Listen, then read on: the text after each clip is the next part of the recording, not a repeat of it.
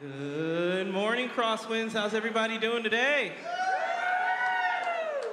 I don't know. That was okay. Let's try it again. Good morning, CrossWinds. How's everybody doing today? All right, there we go. It's a blessing to be in the house of the Lord, is it not? Yes. We serve a good God. We have a great God. Good morning online. Thank you for joining us. We love you. All the areas in the church, let's go ahead and come inside. We're going to start worship. Everybody, let's go ahead and stand up. We're going to go ahead and pray before we start singing. Lord, we thank you for this day. We thank you, God, for all that you have done in our lives. Thank you, Lord, for leading us, guiding us, and protecting us throughout the week. We thank you, God, for each and every blessing that you give us. We thank you for your grace and your mercy. We ask that our hearts beat for you, that the songs we sing honor you, and that when all that we do, it worship and we praise you. We pray all these things, and all God's people say, Amen. Amen. Let's get into worship, y'all.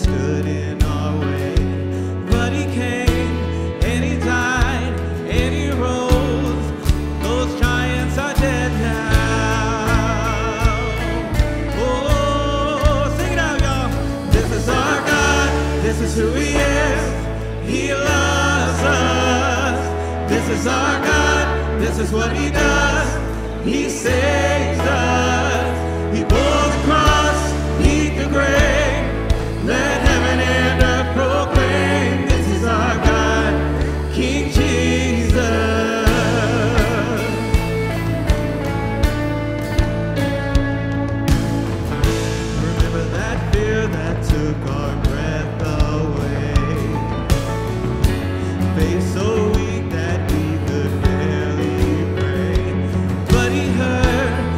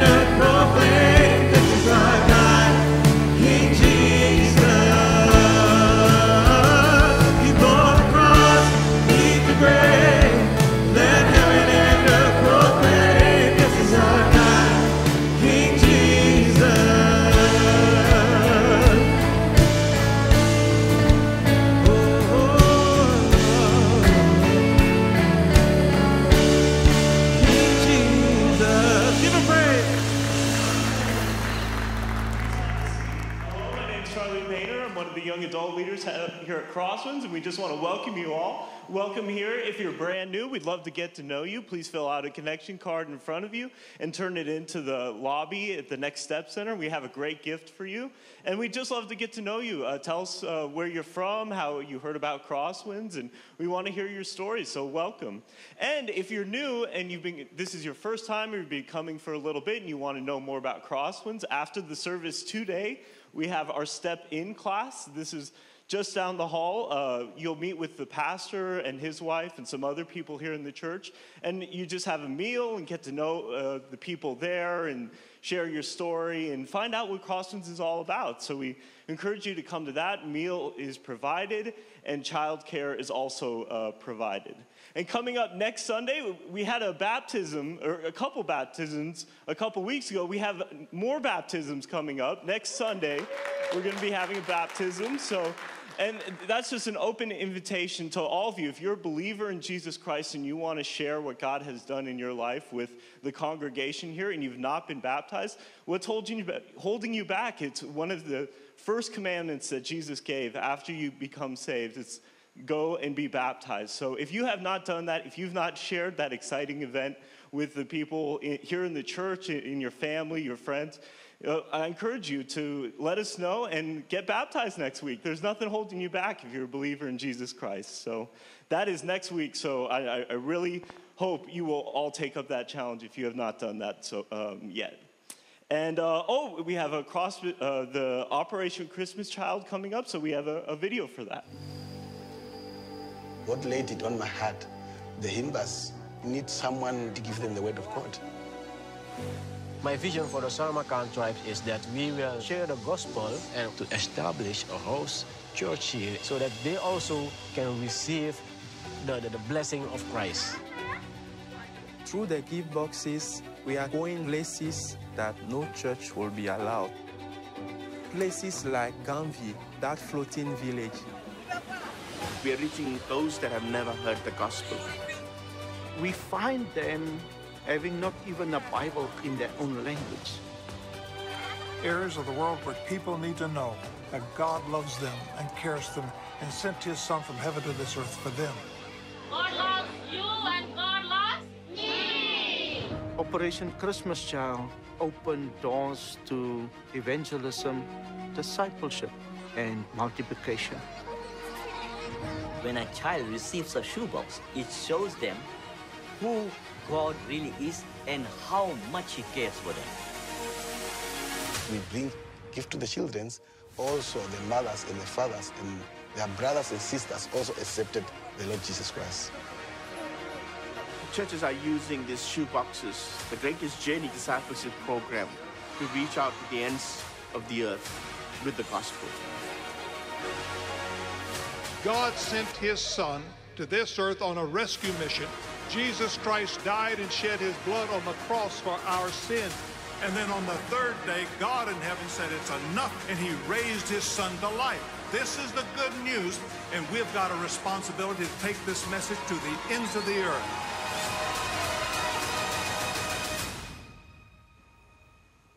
How cool is that? So this is just a great opportunity for us to share the gospel with people around the world, people we will never meet, but we can grab one of these boxes, put toys and gifts in it, and there's going to be gospel tracts in there. And this is just an opportunity for us to share the gospel around the world. So if you'd like to pick one up, you can grab a box out front, and they're due next week. So make sure if you have those boxes, make sure you bring it in next week so we can send them out. And finally, grandparents. So we have an exciting thing coming up, the Legacy Grandparenting Summit. That is next Saturday. It's going to be here at the church. So if you're a grandparent and you want to learn, like, how can I really feed into the spiritual lives of my grandkids? This is a great opportunity to come. You'll watch a seminar, I believe it is, and just get to know some of the other grandparents and encourage each other and, share the struggles you're having, or like, how can I really reach my grandkids maybe I feel distant from them or something like that. So I encourage you, that's next Saturday. If you want to know more about it, please check in the Next Step Center in the lobby. And for all other announcements, check online, the app, and the lobby. And thank you so much for your giving. You can give in the back boxes or online or through the app. And I'll turn it over to Pastor Willie. Hi, I'm Willie Behrends. And I'm the pastor here. I always tell everybody when you come up, introduce yourself. So there you go. If you didn't know me, say something after church. Hey, not only are we giving our regular giving, but one of the things we do at this time of year every year is we give what we call an ingathering offering. We've taken the theme from the Feast of Ingathering that the nation of Israel would practice at the end of the year, at the end of the harvest. And it was basically an offering where they had an opportunity to give in recognition of how God had blessed them throughout the year. And so we do that every year, and it tends to be an offering that we use to do work on the building. We've put a roof up, we've redone the quad, we've remodeled the worship center. Last time I announced this, they said you left out the best one of all. We built the cafe a few years ago. And so we want to encourage you, and as I always do, and what we do in our family is we always pray and ask God, what is it you want us to give? And we kind of like when it's an amount that we think is like, that's a little much, Lord. How are we going to be able to do that? But nevertheless, if he says that we start praying for it.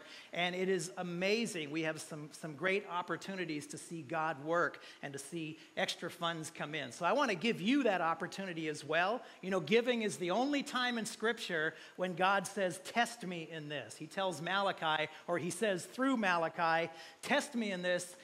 See if you can outgive me, I'm paraphrasing, you know, and see if after you've given, if I don't throw open the floodgates of blessing. And so let's test him in this. Let's pray, be praying over the next couple of weeks. And then when you give, make sure you let us know which part of the offering is the ingathering and which part of the offering is your regular offering. Or if you use the boxes in the back, we even have special ingathering envelopes that you can give in as well. You can start giving right now through to the end of the year. But specifically, we're going to be focusing in a couple of weeks at our ingathering service. Let's stand together and continue to worship him in song. Amen.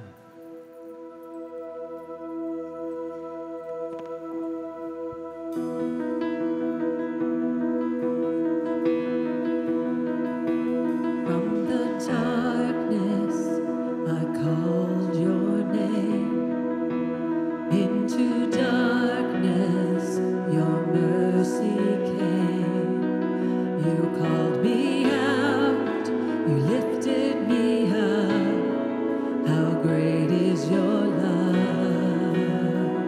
You bore my weakness, you took my shame, buried my burdens in fields of grace.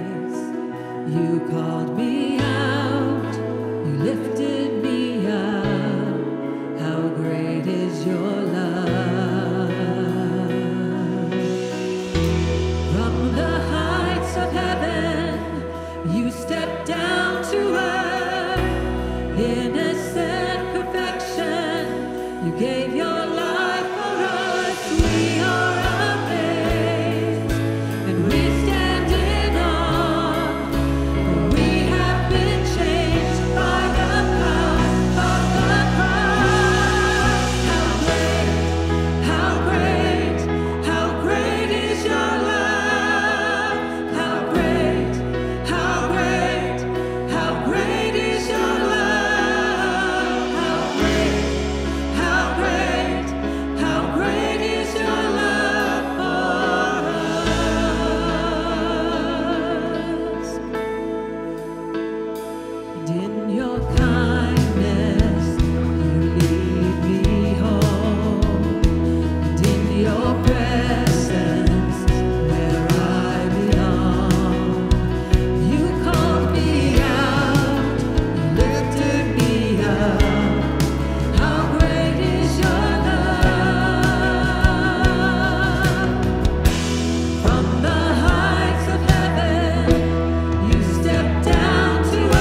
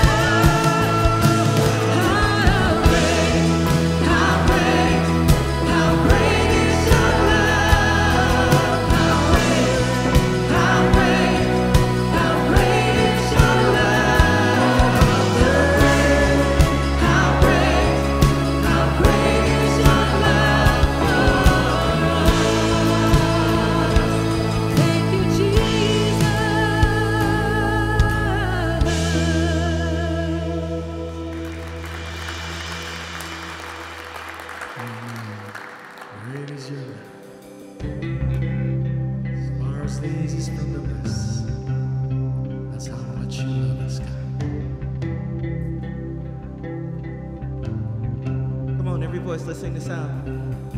I'm calling on the God of Jacob,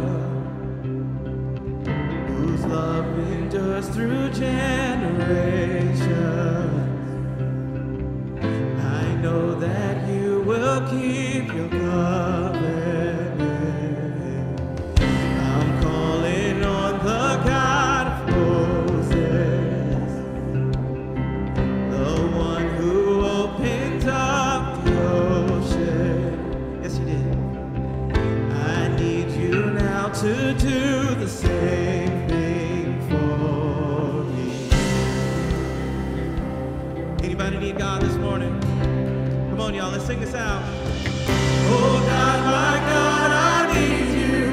Oh God, my God, I need you now. How I need you now. Oh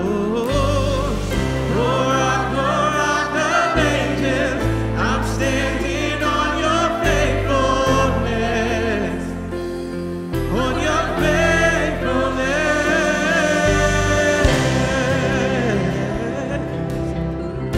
Oh, I'm calling on the God of Mary, whose favor rests upon the lowly. I know with you all things are possible. I'm calling on the God of David, yeah, who made a shepherd boy creation. I may not face Goliath, but I've got my own giants, yeah. Oh God, my God, I need you. Oh God, my God, I need you now. How I need you now. Oh yeah. Oh rock of ages, I'm standing on your faithfulness. On your faithfulness.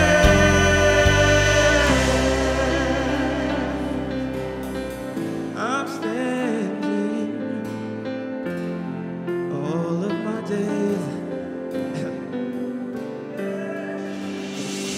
You heard your children. You hear your children.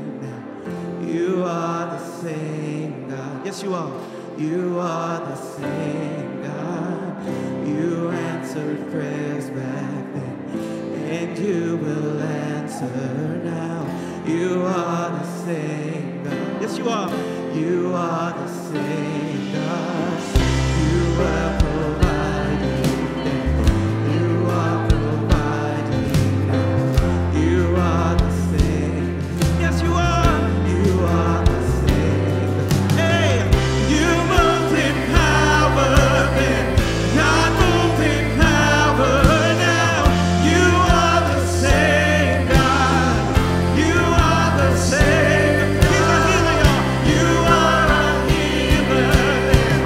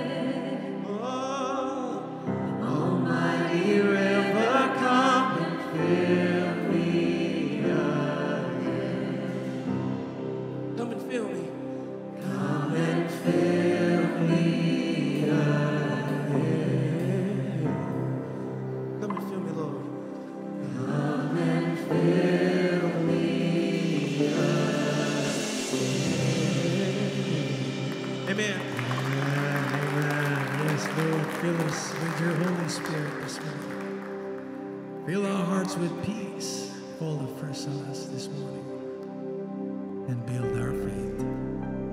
May we feel your presence, Lord. May we listen to your word this morning.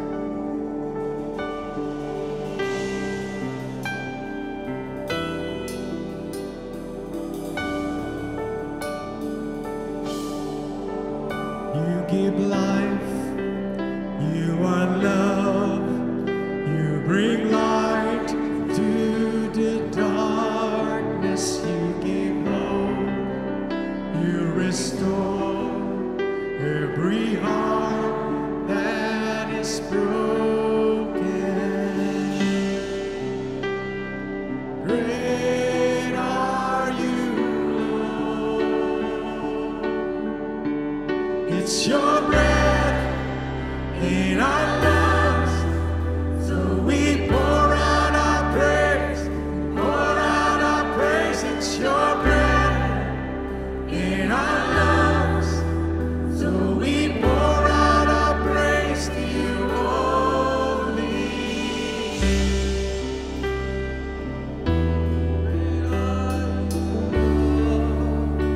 Oh, you give life. Let's sing it out.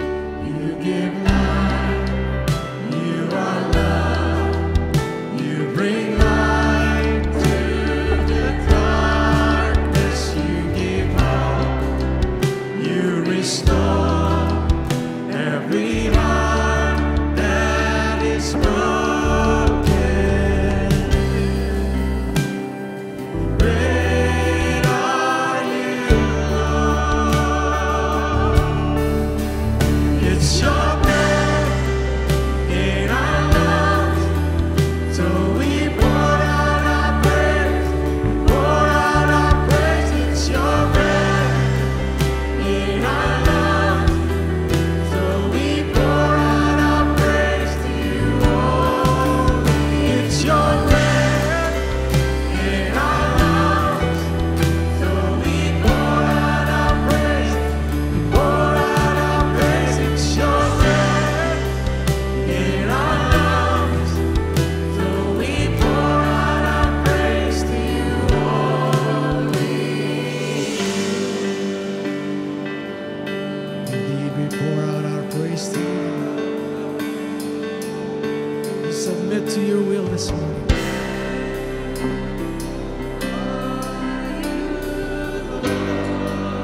Sing it out, all the earth. All the earth will shout your praise. Our hearts will cry. These bones will sing. Great are you, Lord. Oh, let's shout out our praise. All the earth will shout your praise. Our hearts will cry. These bones will sing. Great are you, Lord. Let's sing it out. Let's sing it out. All the earth will shout your praise. Our hearts will cry. These bones will sing.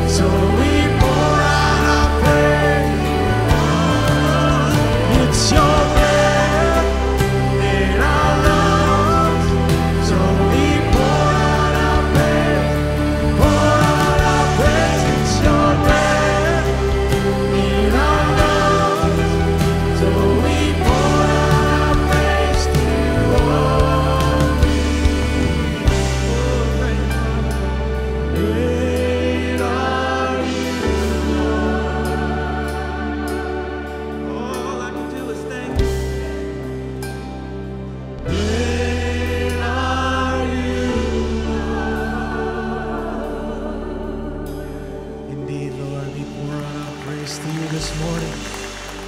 We acknowledge your greatness. We acknowledge your power, your grace, and your love towards us. Oh, Lord Jesus, we thank you. We worship you this morning. Please be seated.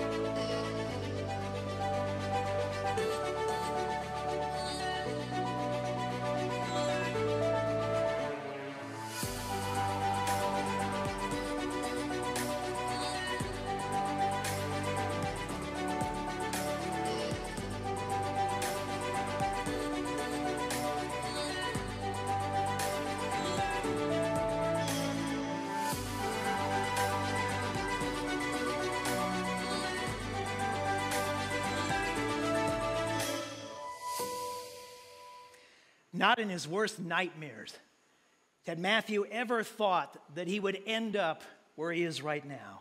In fact, if he could go back in time and make different decisions to get to a different destination, he would do it in a second. With where he's at now, he sits in a position where his parents have turned their backs on him. His friends were no longer his friends. And worst of all, he was even pretty disgusted with himself. His fellow countrymen, his fellow Jews considered him a sinner. In fact, guys like Matthew were considered to be actually worse than sinners. They were tax collectors. One day, Matthew finds himself, as he does every day, sitting at his post in his booth, collecting his taxes, and he notices a crowd of people hovering in the area, but these people weren't there to see him. They were there to see this man, Jesus of Nazareth. And as he's doing his work, he's trying to listen to what Jesus is saying. But the people that are listening to Jesus were interrupting him as well. He tried to listen. And he hears about a man who had been paralyzed. And how Jesus had looked at this man and his friends and had recognized their faith in bringing this man to him. And of course, he heard of how Jesus had said to this man, "Your sins are forgiven." Some people laughed. Others started yelling at Jesus. He had no right, after all, to forgive people's sins. And then Jesus did the remarkable. He did the unthinkable. He looked at this paralyzed man and said, "Not only are your sins forgiven, but get up and walk and go home." And suddenly, the paralyzed man was no longer paralyzed. He got up and he went home. And he hears of how the people were astonished and began to glorify God. And as Matthew heard all of this that had happened, he saw Jesus begin to walk towards him. It was as if he was coming right at him. And suddenly, Jesus is standing right there in front of Matthew and simply says to him, "Follow me." And it was like Matthew didn't even think about it. He got up and he began to follow Jesus. He just walked away from his tax collecting booth. And from that point on, Matthew knew his life had changed. He had been invited, he had been commanded by Jesus to join him in ministry, to serve God, and to serve others. Turn in your Bibles to Matthew chapter 9. We want to pick up where we left off last week. We've just seen Jesus, if you were here last week or seen it online, we've just seen Jesus heal this paralytic, forgive his sins, and then tell him to rise up and walk, because either of those things are easy for Jesus, right?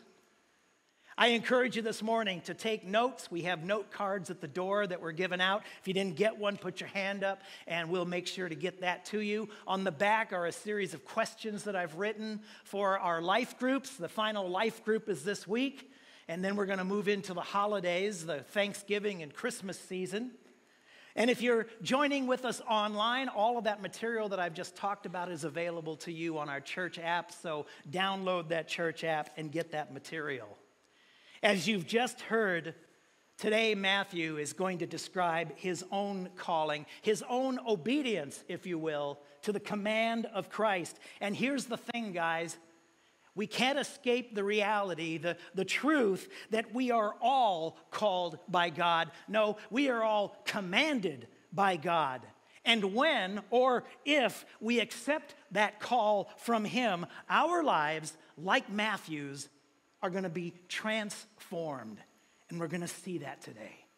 You see, I believe that God has a mission for every one of us. He has a purpose. He has a plan for every one of our lives. Now, sometimes, let's be honest, sometimes we ignore that plan because maybe we don't like it. I don't want to do what I think God has called me to do.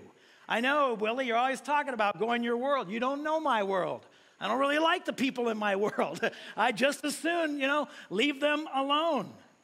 Sometimes we don't hear God's plan for us. We don't put ourselves in a position to get into his word or to be in church under the teaching of the word of God. And so we can miss out. There's others of us, and I would count myself in this number at times, we kind of flirt with God's plan and purpose, don't we? We sort of dip our toes in the water, but we don't actually jump in and get wet.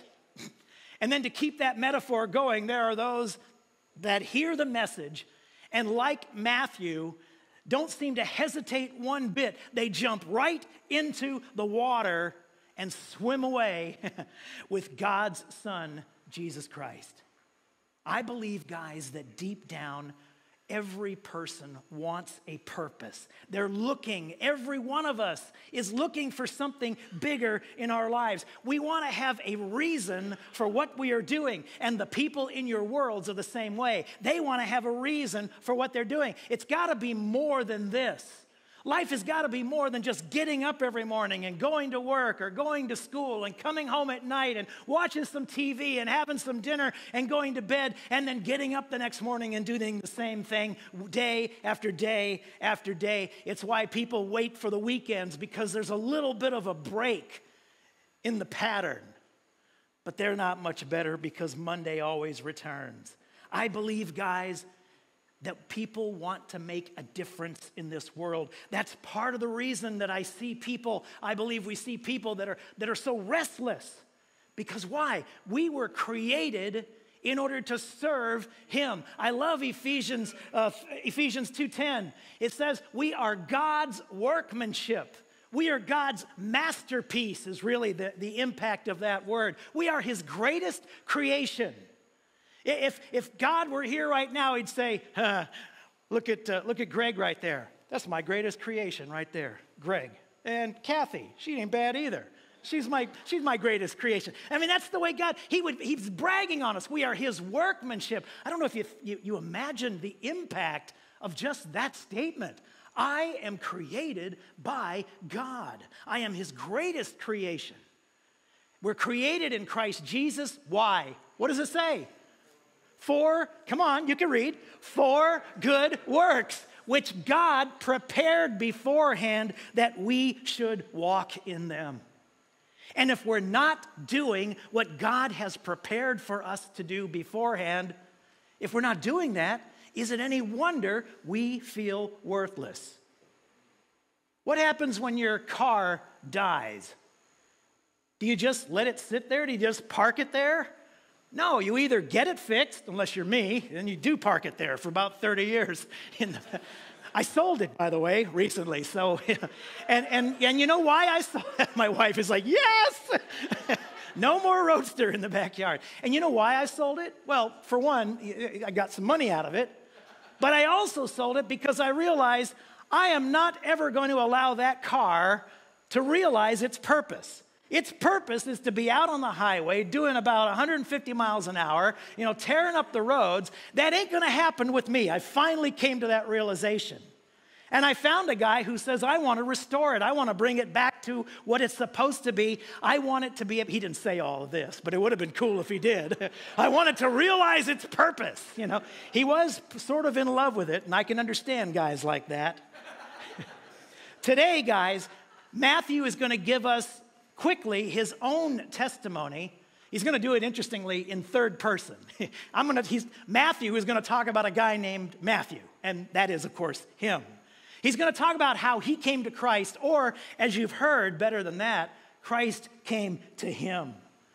And in his account this morning is a tremendous example for us to follow. The first thing we see here this morning is a surprising command by Jesus. Look at verse 9 of chapter 9. As Jesus passed on from there, that means the house where he had just healed the paralytic. As Jesus passed on from there, he saw a man named Matthew sitting at the tax booth, and Jesus said to him, "Follow me." And Matthew rose and followed Jesus. Now, as you know, we've talked about this already in the introduction, and it's been sprinkled in throughout. Matthew had been a tax collector. He was an agent for the Roman government, the oppressors. His job was to collect customs probably at the port, since Capernaum was a port city. No doubt, the disciples, as they are walking through the square there, they probably thought that Jesus would steer clear of Matthew's tax booth. Why is that? Because of the nature of their job, tax collectors were hated. They were seen as traitors to their people. They were banned from the synagogue. They were shunned by their own people. They were seen as corrupt. And the reason they were seen as corrupt is because they were corrupt. Part of the income that a tax collector derived came from overtaxing people. And if you could get away with it, you kept what you managed to overtax. The government was going to get theirs no matter what. But they pretty much left tax collectors alone. If you want to get more out of them, if you're good enough and you can do that, then go ahead, skim off the top and keep that for yourself. So tax collectors did very well. They made a very good living. They wouldn't be trusted, though, by anyone else. They wouldn't be trusted as a friend. In fact, they were right up there because they were robbers and even murderers. The fact is that Jesus, a Jewish rabbi, even approaching Matthew, even getting in the same airspace as Matthew, who is the worst of sinners, would be scandalous. It's astonishing, although I don't know after a while what can really astonish us about Jesus. It seems like that's sort of par for the course for him. Now, granted, tax collectors were Jews, but they had sold out their own people in order to become wealthy, and people hated them for it. Now, you would think that this would be one of the last people that Jesus would choose to become part of his inner circle. Who, in fact, would want to hang out with a tax collector, especially when another guy in that inner circle was a guy by the name of Simon, not Simon Peter. They called him Simon the Zealot. And Simon the Zealot was a part of a group called the Zealots, and their whole mission in life was the violent overthrow of the Roman government. And so among these 12 men in the inner circle of Jesus, 2 of them are mortal enemies. 2 of them, here's a guy that wants to violently overthrow the Romans, and this guy has sold out to that very same government. Doesn't seem like a staff where there's going to be peace and harmony, does it? But when Jesus turned toward that booth, his disciples, they probably thought, yeah, okay, he's going over there. I know what he's going to do. He's going to go after Matthew. He's going to criticize him. He's going to say, oh, you of all people need to listen to what I'm saying. You of all people need to change your life. Imagine their surprise when Jesus simply says to him, follow me. And their even greater surprise when Matthew did. Matthew's making a good living at this job, not so much with the disciples. They didn't have anything, by design. Don't take anything with you. Don't just live off of whatever people give you. In spite of all of that, I got to tell you guys, I am not surprised that Matthew answered Jesus' call. I think Matthew had probably become pretty tired of the life that he was living. I think Matthew knew better than most people that money cannot buy happiness. He's there. He knows what it's like to be rich, kind of like the writer of Ecclesiastes. I know what it is to be rich. I know what it is to be poor. By the way, guys, when Jesus said, "Follow me," it wasn't a suggestion. That wasn't even so much an invitation. The word that is used there is an imperative. It's a command. It's like when my dad would say to me, "Willie, follow me." I didn't think about it. I didn't know, let me see. He's inviting me to follow. No, he's not inviting me. He's saying, "Get over here." And that's what Jesus is doing here. So when he commanded Matthew to follow him, he was saying essentially to Matthew, I believe, "Matthew, I'll take you. The other people here, even my own followers, they might spit on you. They'll turn their back on you. They'll avoid you. But Matthew, I am willing to work with you. And more important, I'm willing to work in you." Last week, Jesus claimed the ability to forgive sins. You know what he's doing this week? He is demonstrating to us the range, if you will, of sinners. Sinners that he could and would forgive. Yeah, okay, well, he'll forgive sins. And our thinking, that's going to be he'll forgive the sins of all the good people, right? All the respectable people. No, Jesus goes right to the worst person in that square at that time and forgives his sins. And I think, guys, this is really important for us because you see, some of us think that God would never want me to do anything for him. I mean, after all, look who, I know myself. You don't, but I do. What's that old line preachers like to use? If I knew your sins, I probably wouldn't want to be talking to you, but, take heart. If you knew my sins, you probably wouldn't want to listen to me, okay? We're all in this together. And we realize that, and we think to ourselves, what would God really want to have anything to do with me for? I'm not good enough. I don't have the skills or abilities. I'm a really bad person. I've done things. I'm too young. I'm too old. I have a reputation. The list could go on and on. We come up with all kinds of reasons, don't we, to justify not answering that command of Jesus, "Follow me." When Jesus called Matthew had to get up and follow him. He had to make a conscious decision to follow Jesus. He couldn't say, "I'll follow you, Lord, just as soon as I get off work this afternoon. I'm going to stay here right now in my comfortable booth, making my comfortable living, and then when I'm done with that, I will follow you." He couldn't do that. He had to take a step of faith right then and there. Jesus wasn't saying, "Follow me when you're ready." He was saying, "Follow me right now. Let's go." We have a contrast in Matthew 19. We see the rich young ruler who approached Jesus and wanted to know, what do I need to do to have eternal life? And they have a little back and forth. But in the end, Jesus says, if you want to have eternal life, then take all of your money, give it to the poor, and come and follow me. He made the same request of that rich young ruler that he's making here with Matthew. Only a different result, because that guy went away downcast, because it says he had great riches. He wouldn't leave them. But not Matthew. Guys, God is calling us to get off the sidelines and to go to our worlds on behalf of Jesus Christ, believing and knowing that we have been called, no, even more important, we have been commanded by God to do this. And it requires us to do the same thing we see Matthew doing here, consciously getting up, making a plan, and following Jesus, even if we don't know where he's taking us. That's what these cards are. This is a plan.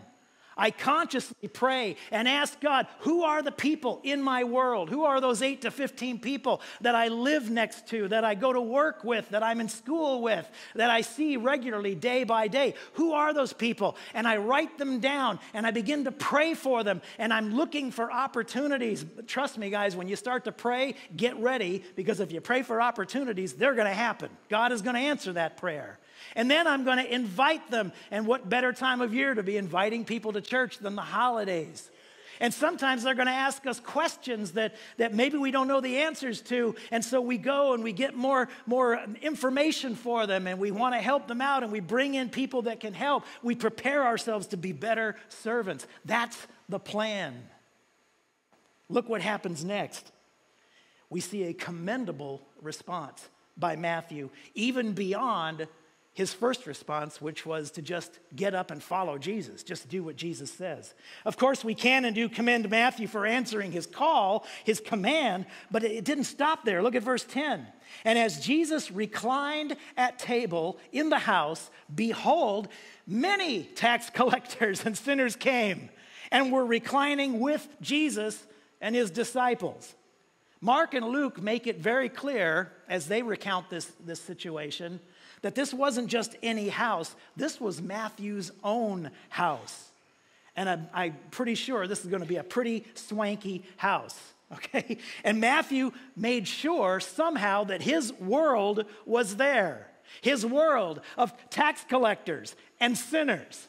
I can almost imagine how the conversation must have gone. Matthew asked Jesus as they're walking away, "Where are we going, Jesus?" And Jesus says, "Well, Matthew, I'm going to your house. Text your friends. Tell them all to come. We're going to have dinner at your place." Or maybe even better, I would love it if this were the way. I can't categorically say how it happened, but there's really only one or two ways. It was either Jesus' decision or it was Matthew's. And I'd kind of love it if it was Matthew's decision, because here's Matthew is so excited that Jesus, the rabbi, reached out to him that he wants to introduce his friends, i.e. his world, to Jesus as well. In a sense, you could almost say that Matthew became one of the very first missionaries. He calls his friends. He's saying to them, you got to meet this guy. He's changed my life. Trust me. Just come to dinner tonight and let me tell you what I think. And I'm sure Matthew, he'd had many meals with these guys, these tax collectors and their sinners and his friends. In fact, that's probably the only friends that each of them had. Nobody wanted to associate with them, so they had to associate with themselves. They were the worst of Jewish society. People would look at them and say they're backstabbers and traitors and stealing from their own people. And so they, not just the tax collectors, I love the way it says the tax collectors and the other sinners. Okay, as bad as tax collectors were, imagine what the other sinners must have done. So that's their social group. And they're all together. It is so cool, is it not? He gets it right away. Matthew doesn't want to keep Jesus all for himself. He wants to share his new faith. He wants to share his personal hope that he now has, his new purpose with his friends, his outcast friends who also needed what he had. And guys, isn't that exactly what we are supposed to be doing? We shouldn't want to be holding on to Jesus. We shouldn't want to be not sharing him with others. Trust me, guys, there is plenty of Jesus to go around. You can give and give and give. Somebody once said it's like a candle. You know, no matter how many candles you light with a candle, you're not going to run out of candlelight, okay? It's always going to be there. And here's the thing. Matthew didn't get in his friend's face. I don't think he did anyway. All he had to do was invite them to a safe place. There wasn't a whole lot of safe places for those kinds of people. They couldn't just go out to dinner. How uncomfortable would that be? Look at over there, it's the sinners and the tax collectors. No, he invited them to his house. And they knew Matthew, and they knew that was a safe place. Now, maybe you don't have that option. Maybe for various reasons you can't bring them to your home, but maybe you can take the people in your world once in a while out to dinner or for coffee or even to church.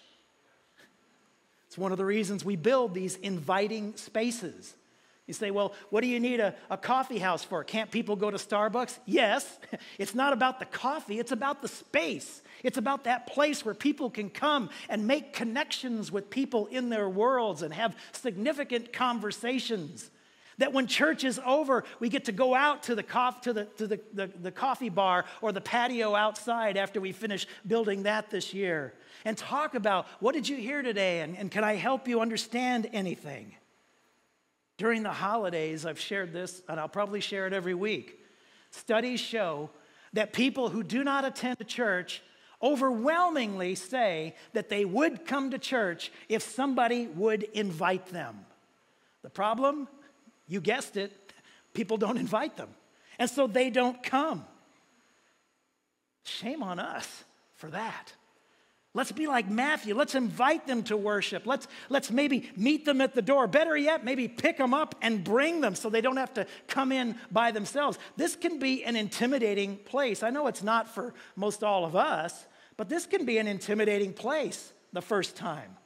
I can't tell you how many people I have met that have come here for other things like funerals or weddings, or we used to have a theater department and we would do theater productions. And it amazed me that people would come in and say, oh, so this is a church, huh? This is what a church is like. These are grown adults that have never been in a church. They don't know what goes on here. And they certainly think, this place is not for me. So invite them, bring them. And invite them to something where things are happening, and if they have questions and they don't know the answers, say to them, or maybe you don't know the answers, say to them, I'll get the answer. But whatever we do, reach out. Allow God to transform you. Allow God to transform how you see yourself, how you see your relationships with others in your world. So Matthew has a commendable response. He does all the right things so far. He invites his friends. It's not enough that he's come to know Christ. He's obeyed that command. He wants his friends to be there as well, and we should as well. So that's commendable. He has this great response to Jesus. Others, not so much, and we can pretty much guess who that's going to be, right? The next thing we see is a critical response by, once again, the religious leaders, the Pharisees. Verse 11, and when the Pharisees saw this, they said to his disciples, why does your teacher eat with tax collectors and sinners? So the Pharisees, the religious mucky mucks, the grand poobahs of the place, they saw what's going on, and notice how they operate. They don't confront Jesus directly.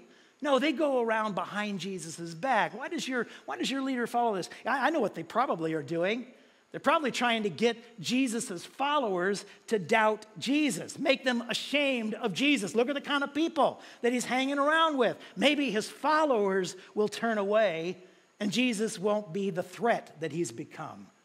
I mean, after all, what respectable teacher and leader would go into the homes of sinners, of tax collectors, and hang out with the sick, and touch lepers, and talk to prostitutes? Who in their right mind would do stuff like this? Certainly no good teacher would ever do that. The Pharisees, you see, they were the rule keepers. They kept the rules that they made up, that kept the rules that they wanted to keep, and made others people follow the rules that they so much didn't want to keep. Everybody wanted to be like the religious leaders. They were the in crowd with the Romans. They got breaks. They were the polar opposites of the tax collectors. They had special treatment. They had the best seats in the temple. When people saw religious leaders coming, they would move out of the way. Everybody else was beneath them. And the tax collectors were at the bottom. And here is Jesus right in the guy's house. Guys, you need to understand something. And this is tough. Because you see, we all want to fit in some ways, with the people that are around us. We don't want to be, I want to have good relationships with the people that I work with and with my neighbors. And, I don't want to be that guy that nobody can be around. And yet, sometimes, guys, we are not sometimes, but all the time, we are not called to fit in with everyone else. We're called to be unique. We are called to stand out. We have the message of life in the midst of a dead world. We have light in a dark room. It's kind of hard to hide if you think about it. So guys, right from the beginning, we will face ridicule.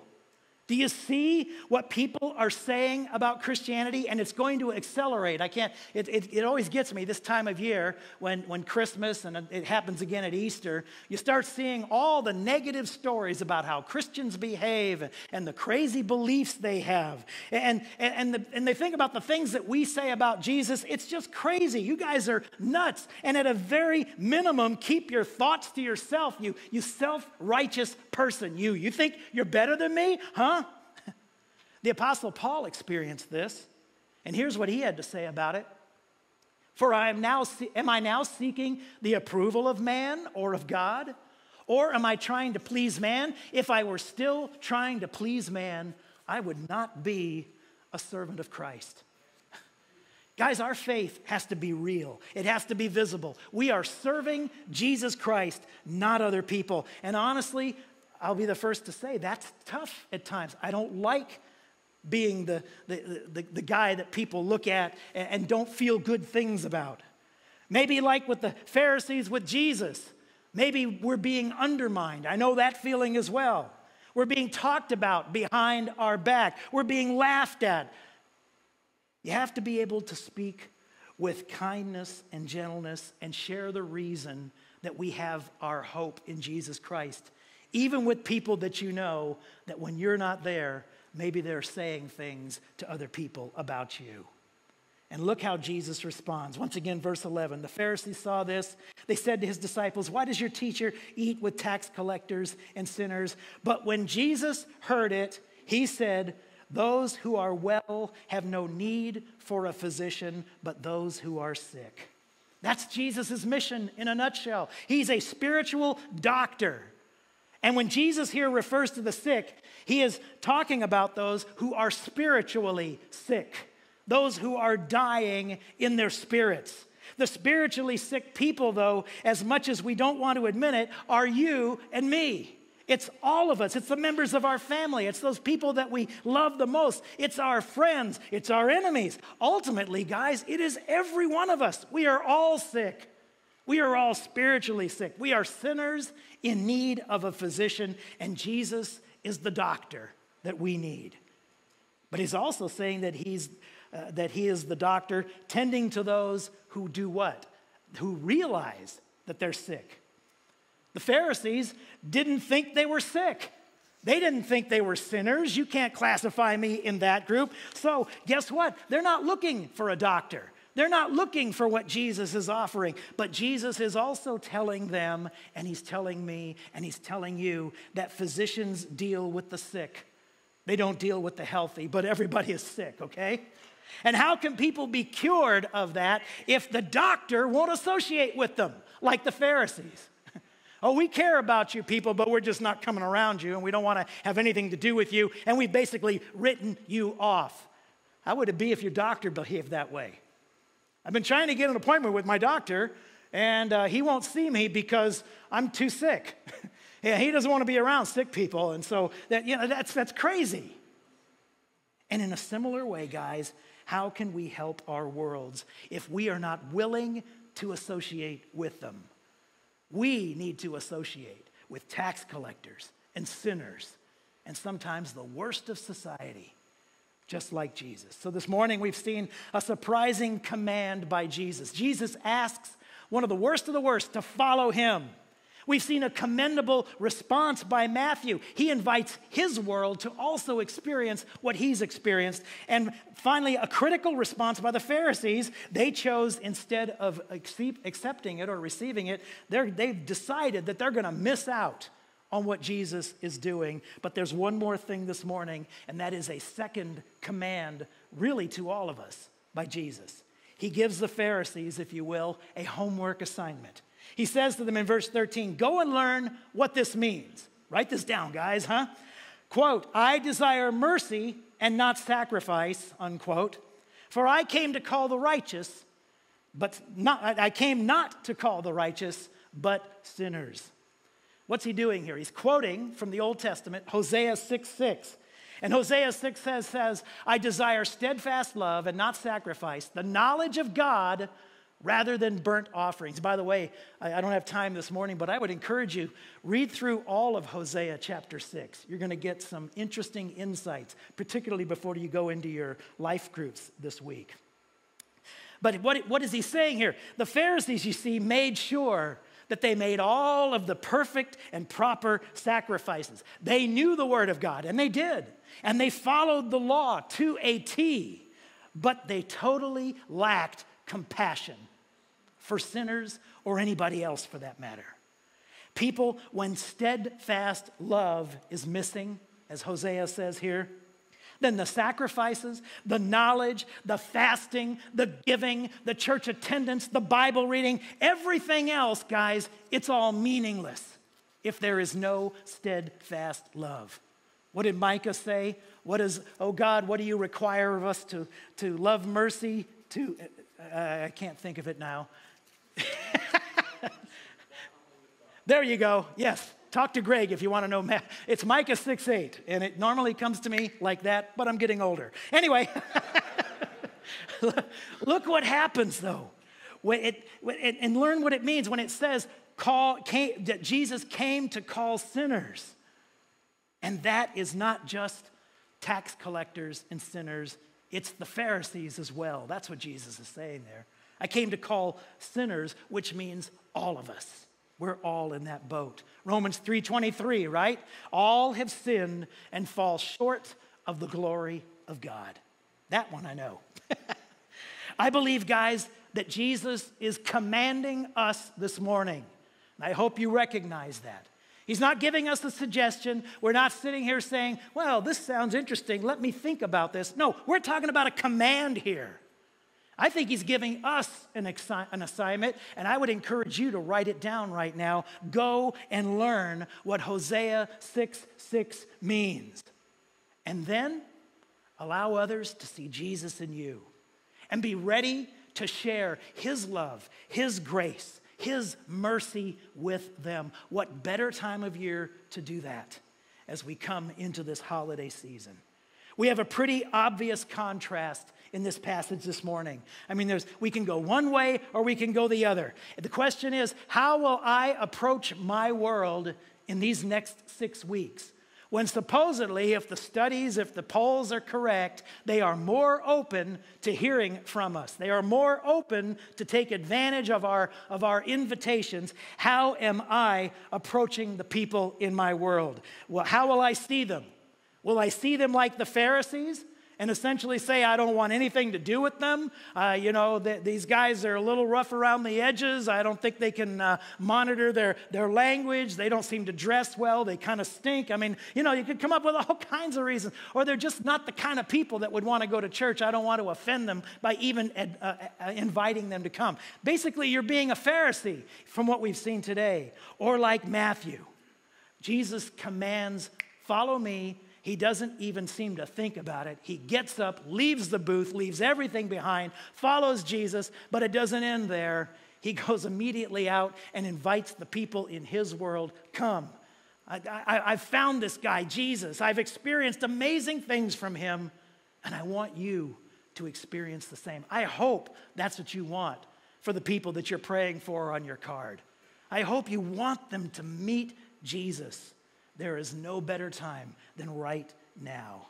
Maybe we should have a few, I call them Matthew parties in our neighborhoods. When you can open up your home and open up your heart and invite people to come and meet you, but also meet the one who changed me, who makes me want to invite you into my home.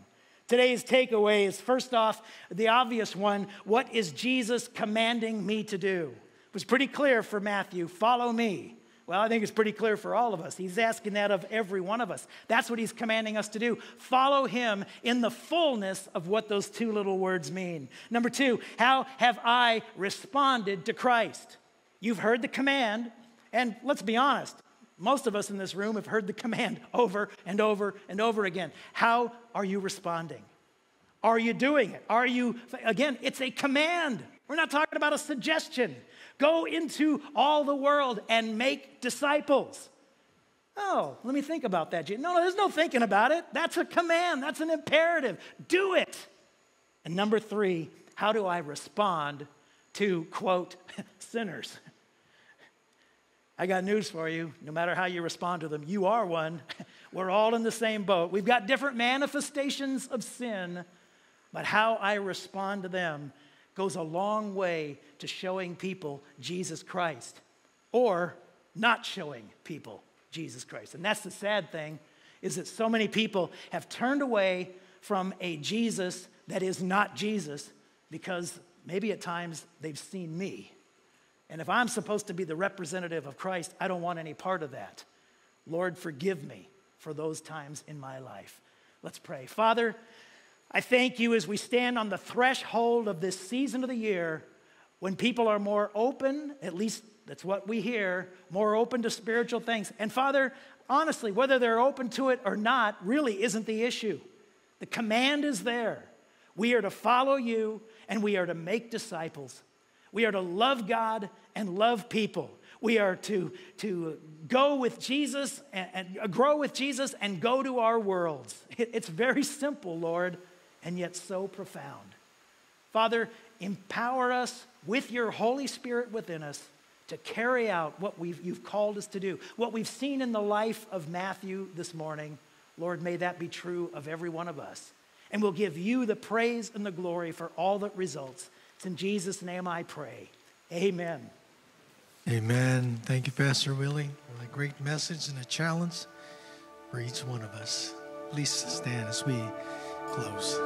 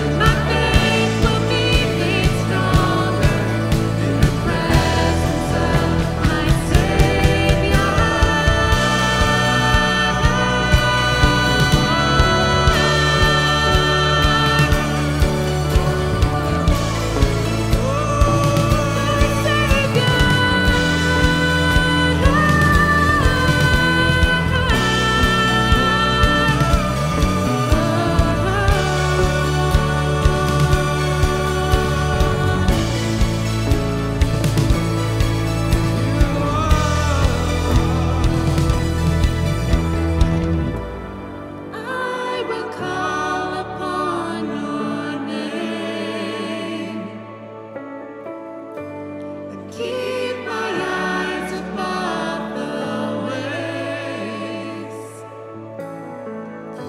My soul will rest in your embrace. I am yours, and you are mine. Amen, amen. I, for one, am so thankful that I was not too sick and scared away Jesus, but that he was willing to book an appointment with me, and he came and made a house call for my sake. Amen? But like Willie shared today, there's a challenge to follow him, and there's a challenge so much more with that, with our relationship with God. And we have a decision to make. How are we going to respond? Are we going to respond critically? Or are we going to fully dive into our relationships with the Lord? Right? We were all just singing a moment ago. Lead us, Lord. Spirit, lead me where my trust is without borders. And I wonder, is that something we were just singing? Or is that a true anthem of our hearts? Is that a true statement that we're making? God, take me to places that I can't even comprehend. Like Peter, when he looked at Jesus on the water and he said, God, if you're calling me, Jesus, if that's you, have me walk on the water. Is that what we're claiming, or are we just singing the words? I want us to be a people like Paul, who was one way, met Jesus, and totally, radically changed. And he went and he listened to those commands. And we had a great one today of share it with your world. Share Jesus with our worlds. The holidays is a great time to do it. Amen. Just a quick announcement for those who are joining us in the meet and greet. For our lunch, we're actually going to walk out these doors to your guys' left to the quad. We're going to grab our lunch from there, and then we're moving to the room just to my left right here in the classroom next to us, and we'll share our lunch there. Let's pray.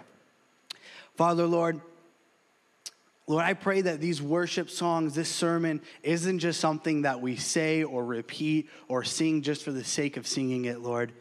I pray that it is a true cry of our hearts. And Lord, remind us that, those waves will come and those challenges will happen, Lord, but you keep us afloat. Lord, I pray that our hearts will be truly to seek after you, and that will reflect in how we share with our worlds. We pray these things in your heavenly name, Father. Fill us with your spirit. Wash us clean. And in your name, amen. Have a blessed week.